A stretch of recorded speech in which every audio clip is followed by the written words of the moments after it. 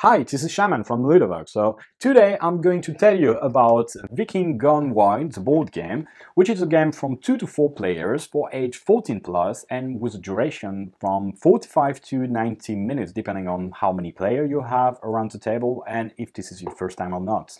So this is a game prototype right now that you can see in that video and nothing is definitive right now. This is going to be on Kickstarter for crowdfunding.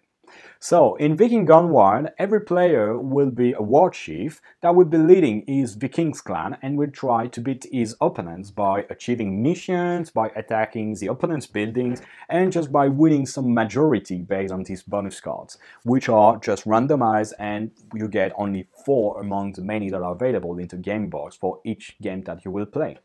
So this is a bit specific game because this is a mix of deck building and development game. So you will both have to manage a hand and a deck of cards because most of the things that you're going to do in that game will be card driven. So everybody will start with the same set of 10 cards, 10 basic cards, and that you're going to improve over the course of the game by acquiring new cards. So this is deck building part of the game, but you get also a development part. So basically there are 6 building that you're going to earn during the game that will give you different benefits. So you have some permanent production of resource, you'll be able to draw more cards permanently, to keep cards in your hand between the turns, or to just store the resource that you have earned with your production. And that would be permanent bonuses that you will put alongside with your player's board, and that will not be something going in your discard or deck. Okay, so for example, if I'm just getting that kind of thing, for example, that means that I'm able to draw 1 more card every turn thanks to the tavern. I will produce 1 beer by default at the beginning of every of my turn thanks to the brewery, and then I have a beer container that will allow me to store up to 4 different resource cubes for beer, which is this brown cube. Okay, so the turn order is quite simple. So you get 5 cards plus 1 for each tavern you have. So here, for example, because I have 1 tavern, I will get 1 more card. And at the beginning of the game, you get only beer card that will give you 1 bronze cube resource. You get gold that would get you 1 yellow cube for gold, and you get some Viking warriors, which are just the most basic warrior with only 1 attack power. So my goal during my player phase is to get the maximum of my hand. That would be just by acquiring the new building I need. So for example here, I may think that I need a gold factory. So I would just pay 3 beer cards that I put in my discard. I would get a beer factory next to my player's board, because this is my building area. I will put a token for building, under construction, which means that is not yet available, and that is a permanent building I have now. It's not yet active because under construction, but this is permanent, and nobody will be able to remove that building from my side.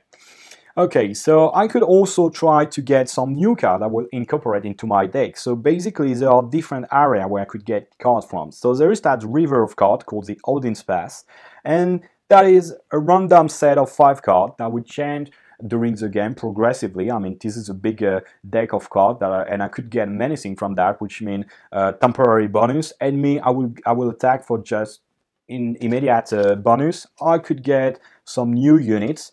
I could get some defense card. The only thing I could not get is just building. This is everything that you get from here will be inside your deck, and that would be for the deck building part. There are many different strategies you can elaborate from the card you get here. So you can have a drawing strategy, a unit-oriented strategy, more aggressive, or just a resource-oriented strategy. Here you can get some new unit that will put into your discard as usual when you get a new card. You can get some towers, which are defense for when you're attacked. And finally, there are the diving favors that you can get only by reaching some checkpoint that you have on the score track. So basically every player that would just reach these different check marks for the victory points would be able to get one of these 2 available cards and maybe even the hidden card here on top of the deck. So these are very powerful cards. So that is a bit a race for the victory points at the beginning to rush getting one of these cards, because this is quite important for your development.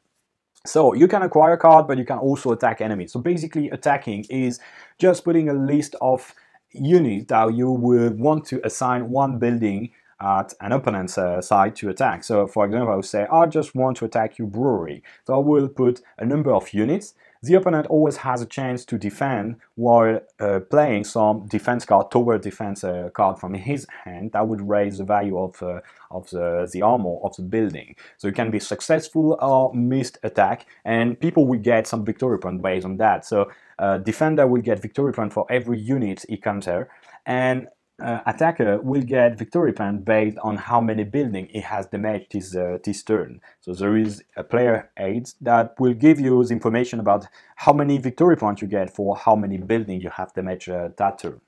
So your goal is to damage the maximum amount of building from your opponent's side to get the maximum number of victory points.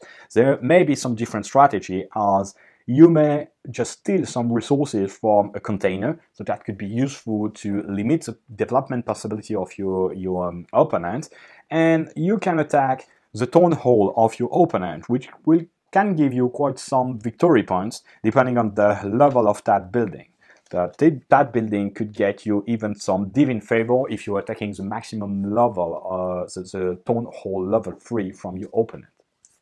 So one last thing is that this town hall can be upgrading during a player's phase, and then you will have to pay some gold to get it to the next level. Basically, this town hall is giving you some victory points potentially, but it also limiting the number of buildings you can have at the same time. So the first one will give you the limit of 5 buildings, so level 2 will give you the limit of 8 buildings, and finally the last one, so level 3, will give you unlimited capacity of buildings. So we're playing like this, just improving our deck, just producing, getting some development that would just permanently improve your capacity during the game, until one player would reach 30 or 40 points on score track based on the number of players. So that we call the end of the game, which we play just one last turn, and then we are done. We just look at the score on the score track, and then we will add some majority bonuses. So these bonuses are just drawn randomly at the beginning of the game. So I think that there is something like 12 or 15 different ones, and you get only 4 during each game. So basically, for example, defender will give 6 points to the player with the most chill, let's say, defense card. Merchant will give 6 points to the player with the most resource card, etc. So we do that, and that will change a bit the dynamic of the game, because for each game you get different cards, so that will give some different targets and goals for the player for this game. Well, you know almost everything about Vikings Gone Wild, so now it's your move. Go ahead and play!